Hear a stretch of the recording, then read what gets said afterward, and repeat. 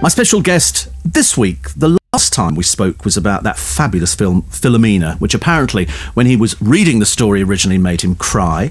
Now we've got his autobiography, producer, presenter, writer, mimic, and he also does swordplay, I discovered. I didn't know that Steve Coogan fenced. Was that what you put on your equity card to start with? Yeah, well, you do. When you start out as an actor, you have no experience, so you have to pad out your CV with basically guff.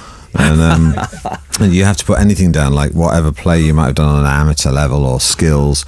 And I put down fencing because I had grade 1 fencing and foil, so I could I could thrust with my foil in an impressive way, but I couldn't really have anything resembling a fight. I remember one student we had put on her CV. She put on under skills.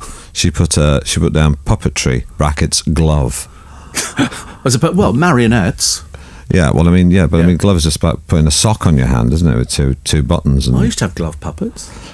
Yes, I'm not sure how much of a skill it is, though.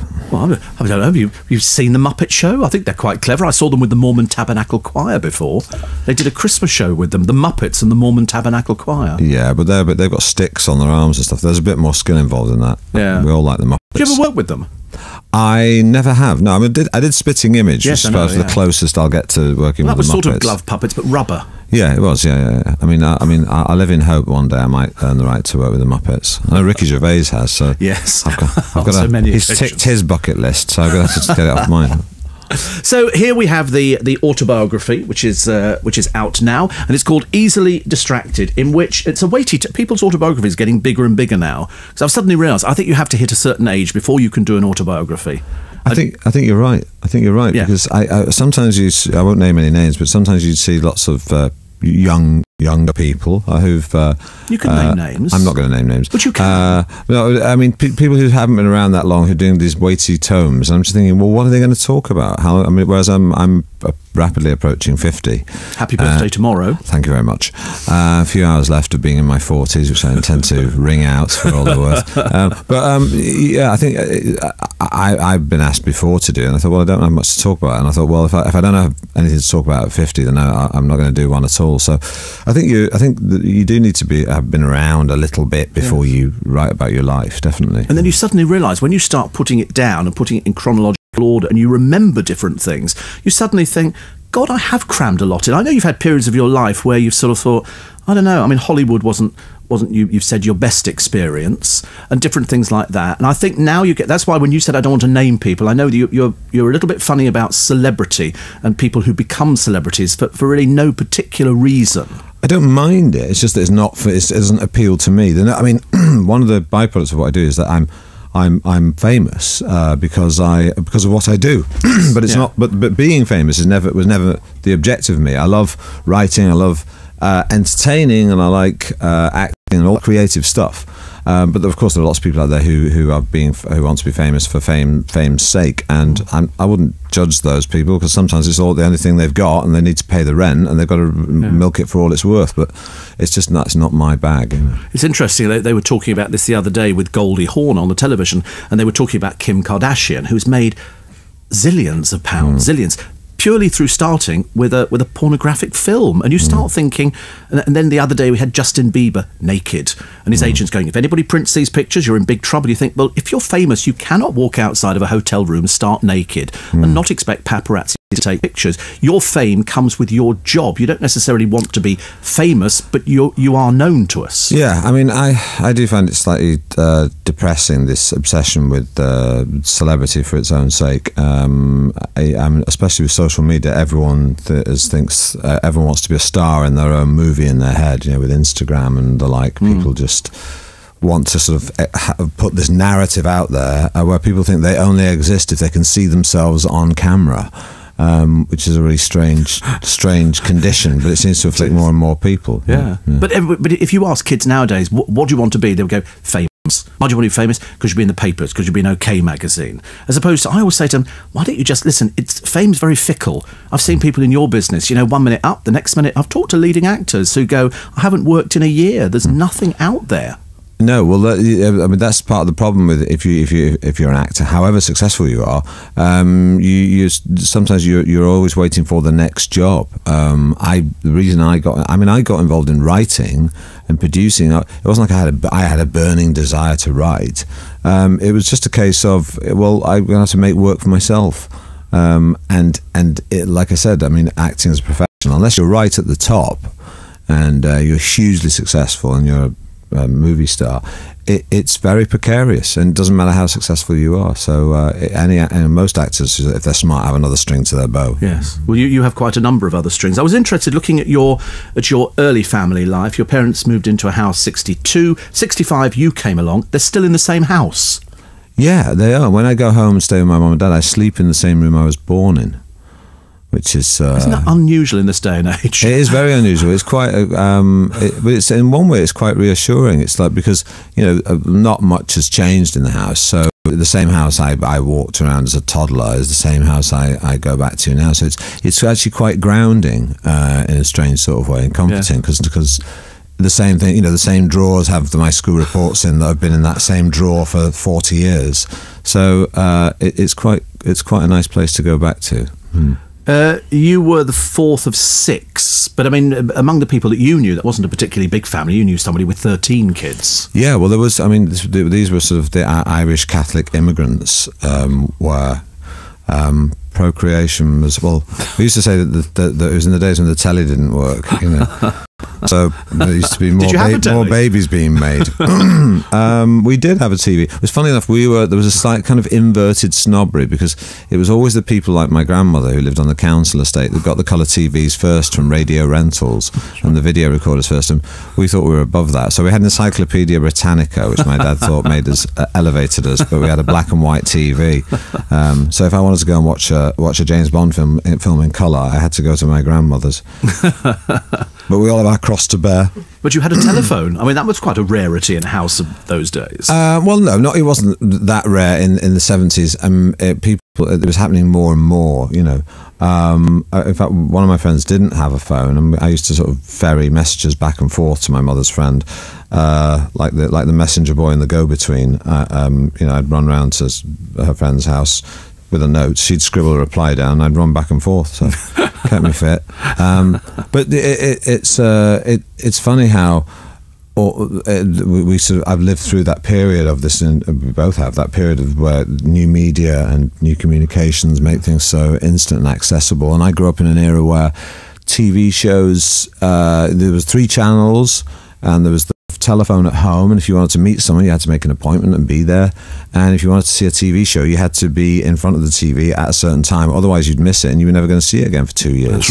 Right. So it was there was more appreciation of it, and there was not instant access to things, but it somehow made it more special. I mean, if you watch a TV show back in the days when I grew up in the 1970s, a Christmas episode of Morecambe and Wise or The Good Life will get close to 30 million people. 30, that's half the country watching a show. So the country felt kind of smaller, because you felt like you were sitting in front of a program, watching a program. You knew that, half the country was doing exactly the same thing, and it made it for the country feel more intimate somehow. Yes, you're right. They were huge. I mean, now when I think people consider sort of 8 to 9 million a really good audience. To get 13 million for Bake Off, and they go apoplectic. That's right, absolutely, yeah. And you think, but that, we had bigger audiences before, because there was no choice. There wasn't much choice. That's right. You had to sit down on Christmas afternoon. You'd watch the Queen's speech, and then there might be the Morecambe and Wise show. That's right. And in fact, the National Grid used to have power surges, which they don't have anymore, because if there was as soon as Morecambe and Wise ended, half the country went and put the kettle on, and there would be a power surge. Yes. That they found difficult to cope with. So it shows you how things have changed. I think it's great in our lifetime that there has been so much technology that improves everything. Although I'm assuming when you did this book, did you sit down with somebody?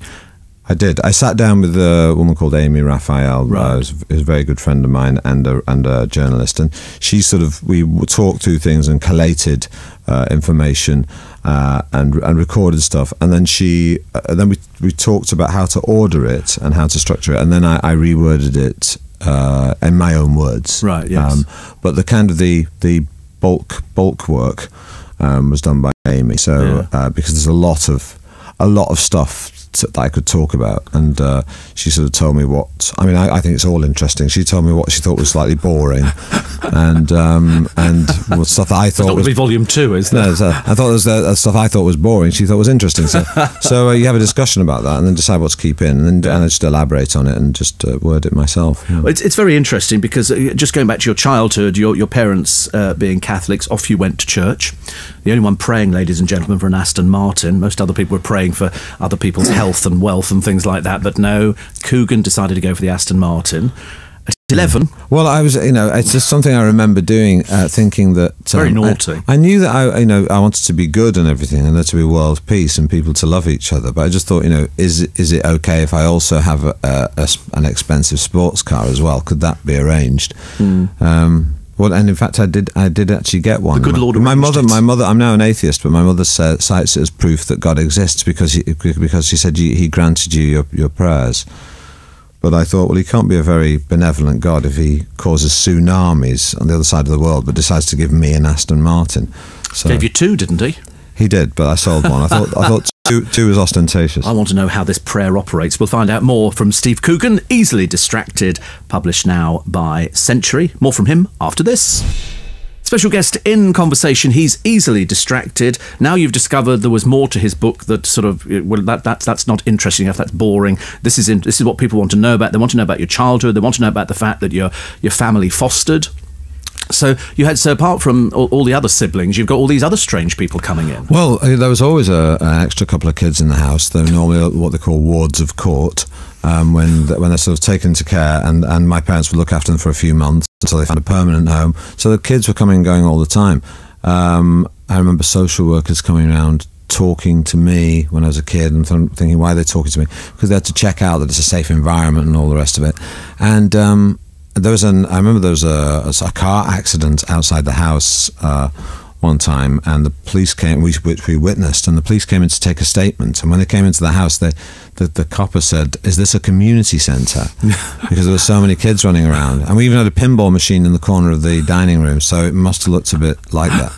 Slightly strange. So you become an altar boy at the age of 11, which kind of gives you another sort of thing to do, and you keep doing that till you're 16. But in the meanwhile, you are being, that little kid who does the impressions. You've done the Faulty Towers, you've done all the things at home, and they all say the same to you. You should be on the telly. But of course, that eluded you in the early days because you've got to get into some sort of college. So you auditioned for quite a lot of places, but you ended up, was it Manchester Poly? Yes, I went to there's a drama school in Manchester, now called Manchester Met, that the likes of Julie Walters and Bernard Hill went to, and it was a great place to go to. But I tried to get into all the London ones, all the Radas and Lambdas and Webber Douglases, but there seemed to be the actors in those days seemed to be cut from a certain kind of cloth. They wore long overcoats, had Byronic hairstyles, and very well modulated voices, and were incredibly confident.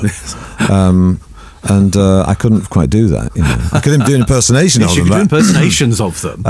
Yeah, but they all had their names like Giles and Jasper and things like that. And I didn't know people like that. So, but I'm in a way, it's all, you look back and you see how fortuitous you are because of all these decisions that made, or things that seemed like a setback at the time that actually helped form the character you go on to be. So I'm quite grateful for a lot of the things that I thought were pitfalls and setbacks back in the day.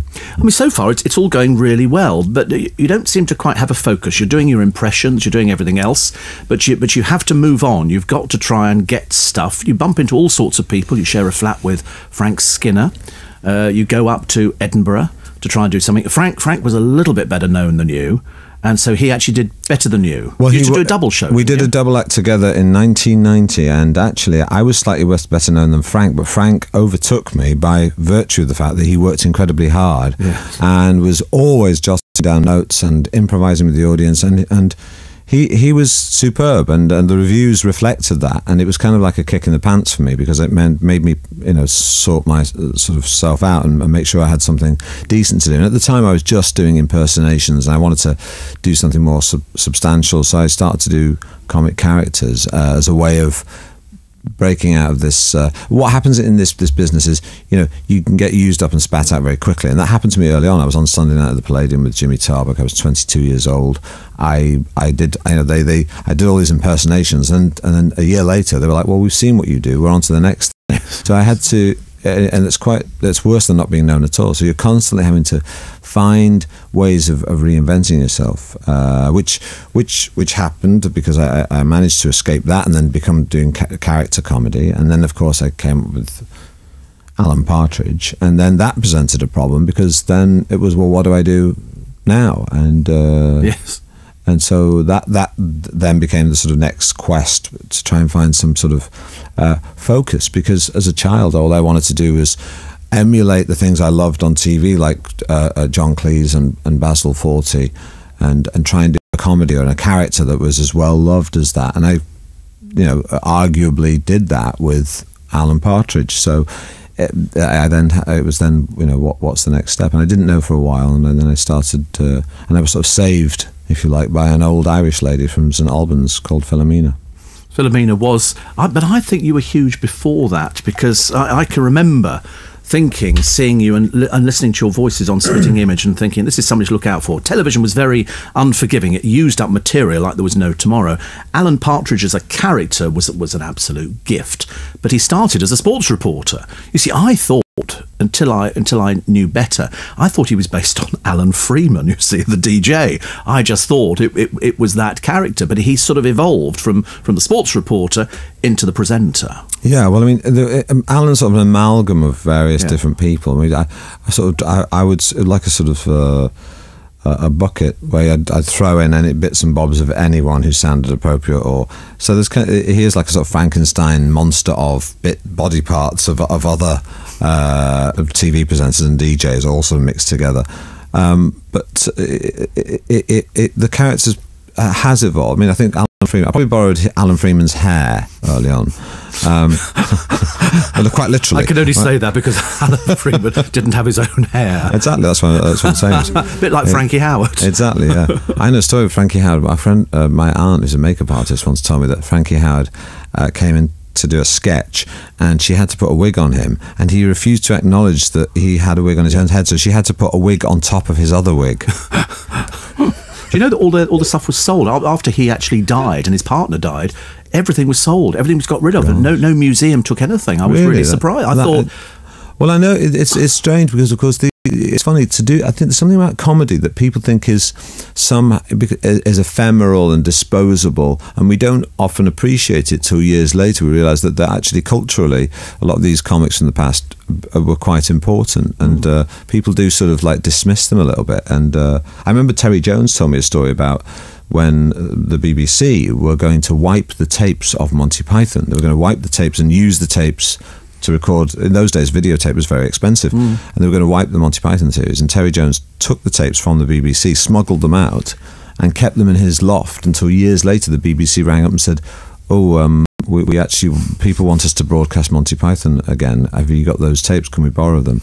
So it shows you sometimes how little regard in the sort of pantheon of pop culture that there is for these comics, which is reflected in your story about. But Bob Monkhouse used to have a recorder, which was unheard of in those days, and he would record all these shows, and he had all these comedy shows that he'd done, his notebooks, he wrote everything down. I mean, he was a phenomenal collector of things. He absolutely, Bob Monkhouse was. I had the privilege of meeting him 20 years ago, and he was tremendous and really appreciative of other comics, and was able to actually quote some of my material back to me that I'd done 10 years previously in real detail. He had a photographic memory, and like you say, he really collated lots of information, and I'm sure, I don't know where that is at the moment. I'm sure it's in some museum somewhere. Yeah, I hope so. But he was very fastidious in recording things, quite obsessive in a way. Yes. But that's actually rather. That's quite a good legacy, because now we've got records of these comics and their provenance that we wouldn't have otherwise had. He was also terribly generous. You'd do an interview with him and he'd go, "Gosh, Steve, you've done your research." I used to think, that's actually quite a rarity in this day and age, because people pass through in such volumes. But he was genuinely nice. He worked hard, and yet he was in favour, out of favour. That's right, he was. I mean, and I always found him, like, at the time when I was growing up, as sort of this slightly cheesy, slight used car salesman-ish sort of vibe that you used to get from him on his ITV shows like The Golden Shot and Celebrity Squares. But his effusiveness and enthusiasm was entirely authentic. And when I met him, I just thought, I thought I could do with a bit of that, which is, he was very at ease with his success and loved comedy and loved being part of it. And most comics, including myself, always have a little bit of, there's something that's slightly distorted about them. There's something slightly screwed up, deep seated in their psyche that helps them be funny. In a way. Yes.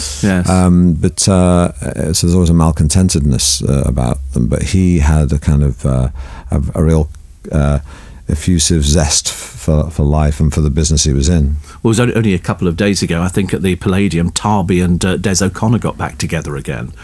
And Really? combined age, I can't imagine what it is now. It's certainly quite great. They must have played it many, many times. Philomena, would you say was a good turning point for you? Yeah, it was, because it was prior to that, I'd been listening to lots of advice from people who are well-meaning, saying, well, what you need to do now is do a film with this comic actor or that comic actor, and that will move things on, and it's sort of very linear, sort of straight-jacketed way of thinking, and I became frustrated with it because I felt it felt slightly fraudulent, and I found a story in the paper about Philomena and decided to pursue this as an experiment, just do something purely that I wanted to do, not because someone was telling me to do it, in the hope and to see what would happen, to see if it would work. And the best I hoped would be that it might be an interesting independent film that some people would talk about and say it was a little different, but I never thought we would get to the Oscars. So that was still it was everything I hoped would happen and more. Yes. And it meant that I've got a slightly different life now, where I'm writing and producing films about things that I care about, and not just, I'm not just chasing the money. Is it still a dream? Is the business still a dream for you? I'm very happy. I'm finally doing exactly what I want to do. I love comedy, and I won't abandon it completely. But I don't just want to be, I think, comedy has a high turnover. You need new people to come through all the time to refresh it. So I try not to outstay my welcome. Jimmy Tarbuck said to me 25 more years ago, said, get on stage, hit them, then get off. You get no prizes for hanging around. It's true. It's a fascinating book. You've been very honest in it, very honest, which I find quite refreshing. It's not too sanitized. No, well, I didn't want to do that thing that just is some sort of sterile PR exercise where everything reflects well on me. I mean, I don't. It's been the ups and downs. Let's be honest. I don't crucify myself in it, but I do actually. But I did want to be honest about things, and without also sort of beating my chest and doing some sort of cathartic mea culpa about my life. So I feel I've got the balance right, and what I found is that if you're honest about things, people respond well, and if you show vulnerability and you try to be authentic, people can tell, and whether that's in acting or just in everyday life or in the way you account for yourself. So honesty is the best policy, I think. Not done badly for a northern lower middle class boy, have you at all? Easily Distracted by Steve Coogan is published now by Century. Thank you very much. Cheers. And those enormous countries. I think it's quite hard, even if you look at, I'm obsessed with atlases and maps anyway, so I had studied it pretty hard, and also I'd lived as a child in Hong Kong. So I had a little bit of an idea, but you can't really get the scale of travelling across